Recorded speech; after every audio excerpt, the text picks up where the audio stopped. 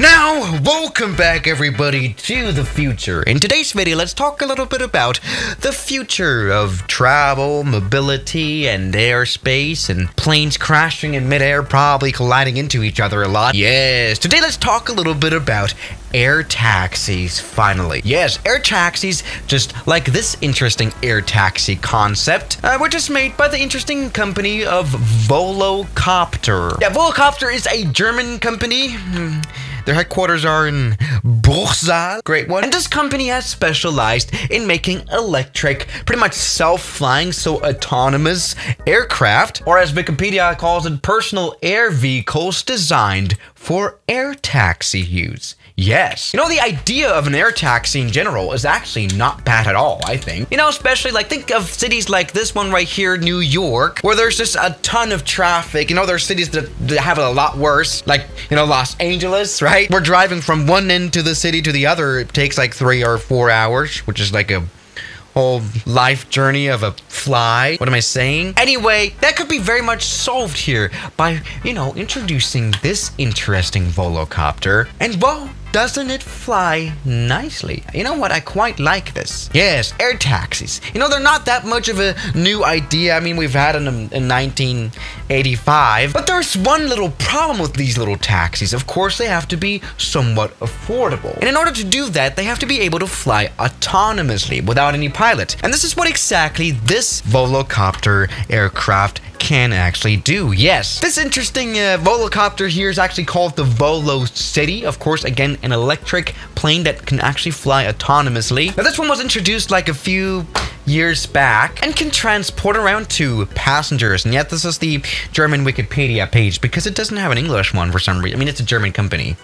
What an interesting idea. Now, actually, this right here, this plane in the flight simulator, if you guys have the flight simulator, it's automatically added in, right? Yet this interesting plane here was very recently added into the flight simulator, so there is nothing to be paid for here. Maybe this was a bit of a marketing campaign, but here's the cockpit of this aeroplane, and well, it can, you know, it can almost not be called a cockpit right here. Of course, this is now, I guess, the non-autonomous version of it, where we can fly the aircraft ourselves. But, you know, it still looks very much like a car. I mean, yeah, look at the car door. Look at the door handle. Great. I mean, look at this interesting cockpit. Here we can see the RPM counter of every one of the engines that we have. Yes, as this is a motocopter, it is, you know, unlike any, you know, other helicopter we've seen before. This interesting thing has 18 engines. 18, which is interesting. So, you know, if you fly into a flock of birds and, you know, you lose one engine, that's no problem.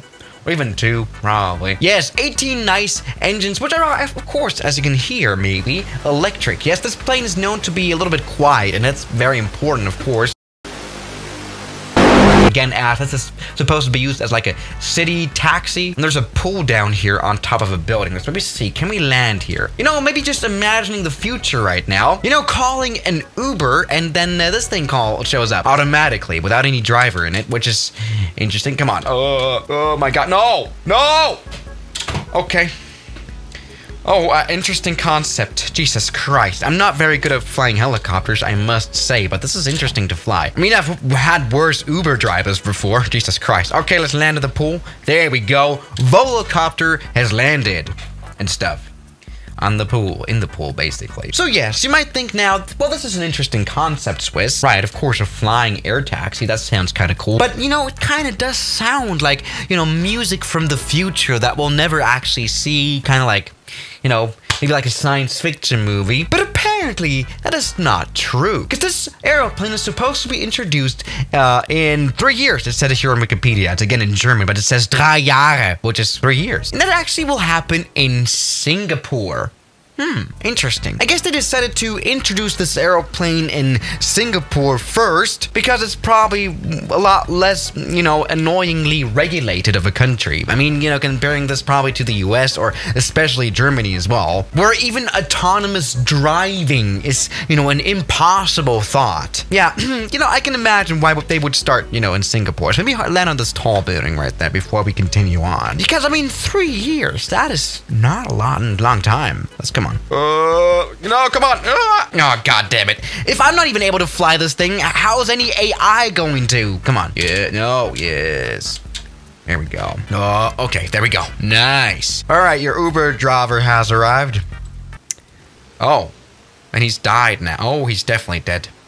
Great. Actually, it says it here. You know, in the first phases of actually testing this, it will have a pilot on board. I hope anyone that is out of German land will somehow follow this through right now. So I guess that makes sense. But yeah, in 3 years, I guess 2023, I've heard, is already the date when we can actually see the Volocopter fly around. I still don't know about this name, honestly. Great. And another question, of course, as well, is when will it come to the US? When, you know, in LA, where it is very much needed, for example, or when will it come to Europe or something like that? Well, I have no idea, of course. I mean, in January of this year, they said that we can expect to secure certification within the next 3 years, which is also interesting. They like to talk about the next 3 years, don't they, Mr. Volocopter? Interesting. So yes, now here in Singapore, indeed, here with this interesting building that we all maybe have seen before. Now, a bit of a conclusion. How realistic is this concept to happen? I mean, over the years, again, we've had thousands of concepts. You know, also, you know, with a very recent presentation of the Boom Over Shore, which I made a video about with United Airlines. Well, I don't really know. I mean, it's a German company. And the thing about Germany is that, well, as you might know, sometimes things just take a little bit longer than, you know, they're initially announced to do, like, you know, Berlin Airport and stuff like that. And it happens quite a lot, which is why I have a bit of a healthy doubt that in actually 3 years this plane's gonna fly around here and is gonna be booked with Uber. Even though, of course, as you can see, for example, they already have a testing aircraft and all of that ready, and it actually does fly itself as well. This seems like an I mean, it does look interesting, and it's probably something to get used to, but here we go. It flies nicely, and I can tell that here especially,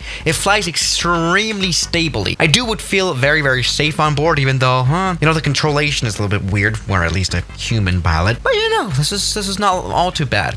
And the scenery is completely broken here in the Microsoft Flight Simulator. Jesus Christ. Yes, I mean, and, you know, I do have a lot of interesting questions about, you know, how this operation is exactly going to work. Like, how is this plane going to charge? Like, what? Yes, I really have no safety concerns about this. I only have concerns about it being a proper, legit release. So yeah, guys, I just turned out all of these 18 engines. How do I do this? Here we go. Oh, that's gone. Oh. Proper Reiner landing.